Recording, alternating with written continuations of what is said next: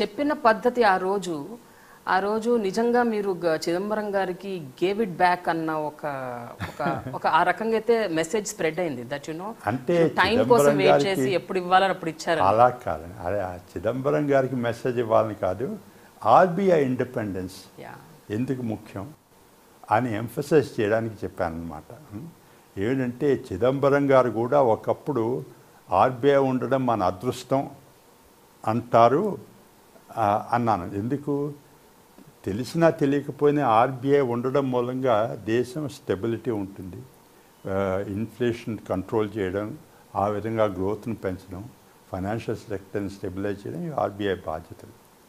ఇవి చిదంబరం గారు లాంటి వాళ్ళు కూడా ఏమైతే వాళ్ళకి ఆర్బీఐతో ఒక డిఫరెన్సెస్ ఉన్నా సరే వాళ్ళు కూడా ఆర్బీఐ లాంటి ఇన్స్టిట్యూషన్ మన దేశంలో ఉండడం మన అదృష్టం అంటారు, అనవలసింది అని అన్నాను అనమాట. ఏమిటంటే ఆర్బీఐని ఇండిపెండెంట్గా వదిలేయండి, వాళ్ళు చేస్తుంది దేశానికి మంచిది. బట్ మీరు ఆ లైన్ అన్నారు కదండి, అంటే it's unfortunate that RBI is existing అని అన్నారు. నేను అనలేదు, చిదంబరం గారు అంటారు థ్యాంక్ గాడ్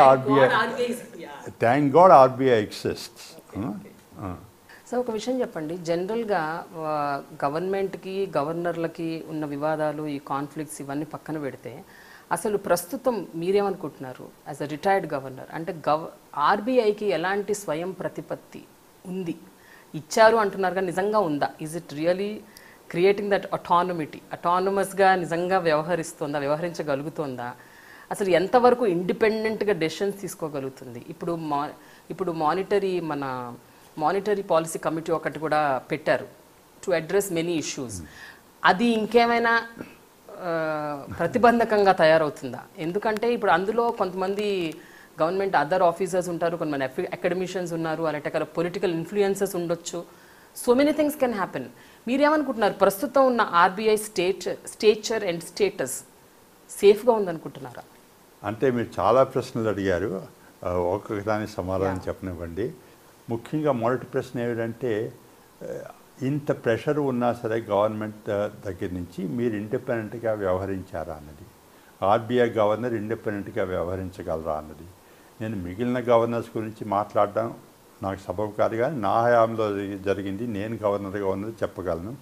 ఏమిటంటే గవర్నమెంట్ చెప్పిన మాట రెస్పెక్ట్తో బాధ్యతతో వింటాం, అందరు చెప్పిన మాట విన్నట్టే. కానీ అల్టిమేట్గా అందరు చెప్పిన మాటలు విని మనం స్టడీ చేసిన సిచ్యువేషన్ బట్టి, అనాలిసిస్ని బట్టి ఒక డెసిషన్ తీసుకుంటాం.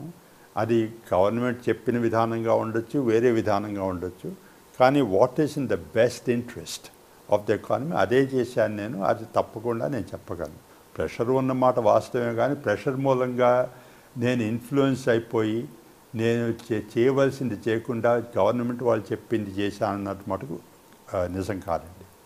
ఏది చేయవలసి what I thought was the best for the economy I did that.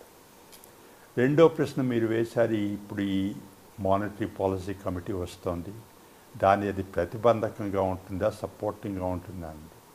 ఇది ఏమిటో చాలా అపోహలు ఉన్నాయి. మానిటరీ పాలసీ కమిటీ వస్తుంది, దీని మూలంగా ఆర్బీఐ ఇండిపెండెన్స్ అది ఎక్కువ దెబ్బతింటుండేమో అని. ఇవి నేను అపోహలని అనుకుంటున్నాను. ఎందుకంటే ఈ మానిటరీ పాలసీ కమిటీ అన్నది మనము సృష్టించలేదు, మన దేశంలో ప్రయోగం మొదలుపెట్టలేదు. ఇది అడ్వాన్స్డ్ ఎకానమీస్లో అమెరికాలో, యూకేలో, యూరోప్లో, చాలా దేశాల్లో, జపాన్లో అన్ని చోట్ల ఈ మానిటరీ పాలసీ కమిటీ అని ఉన్నది. మన దేశంలోనే గవర్నర్ గారు ఒక్కరే డిసైడ్ చేయడం ఉండేది. ఇప్పుడు మనం కూడా ఏదైతే best practice in the world అది అడాప్ట్ చేసాం. కొంతవరకు మనకి కొంత సందేహాలు ఉండొచ్చు, ఎందుకంటే ఈ కమిటీలో 6 ఉంటారు, దాంట్లో 3 ఆర్బీఐ వాళ్ళు, 3 బయట వాళ్ళు. ఈ 3 బయట వాళ్ళని గవర్నమెంట్ వాళ్ళు నామినేట్ చేస్తారు కాబట్టి వాళ్ళ మాట వినే వాళ్ళని నామినేట్ చేస్తే ఒకవేళ ఆర్బీఐ ఇండిపెండెన్స్ దెబ్బతింటున్నాను. కానీ నేను చూసిన ఏంటంటే ఎవరు చాలామంది ఎక్స్పర్ట్స్ ఉన్నారు, they are all eminent experts. ఎవళ్ళని వేసినా వాళ్ళు నా ఉద్దేశం ప్రకారం దేశ ఆర్థిక పరిస్థితిని చూసి అడ్వైజ్ ఇస్తారు, కానీ వాళ్ళ గవర్నమెంట్ వాళ్ళు చెప్పారు కాబట్టి అదే అడ్వైజ్ ఇస్తామని అలా చేస్తారని నేను అనుకోను.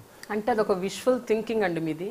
బట్ మీకు తెలుసు అంటే అసలు మానిటరీ పాలసీ కమిటీ లేకపోయినప్పటికి కూడా గవర్నమెంట్ ప్రెషర్ చాలా చాలా బీభత్సంగా ఉంటుంది. అలాంటిది ఇప్పుడు ఈ కమిటీ పెట్టి అందులో ఒక ముగ్గురిని గవర్నమెంట్ తరపు మనుషుల్ని పెడితే I don't know how it will go and how it will turn out. Anyway మీరు అన్నారు, I hope your doubts are mistaken and the committee will work well.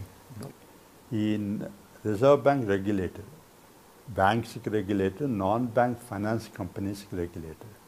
కానీ దేశంలో ఉన్న అన్ని ఆర్థిక సంస్థలకి రెగ్యులేటర్ కాదు. ఫర్ ఎగ్జాంపుల్ చిట్ ఫండ్స్ అన్నారు. Chit funds regulation state government వాళ్ళు చేస్తారు. ఇంకా ఏవో స్టాక్ బ్రోకింగ్ కంపెనీస్ ఉన్నాయి, దానికి రెగ్యులేషన్ సెబీ చేస్తారు. ఇన్సూరెన్స్ కంపెనీస్ ఉన్నాయి, వాటికి రెగ్యులేషన్ IRDA చేస్తుంది. కానీ ఏవైతే బ్యాంక్స్ ఉన్నాయి, పెద్ద పెద్ద నాన్ బ్యాంక్ ఫైనాన్స్ కంపెనీస్ ఉన్నాయి, వాటికి RBI రెగ్యులేటర్.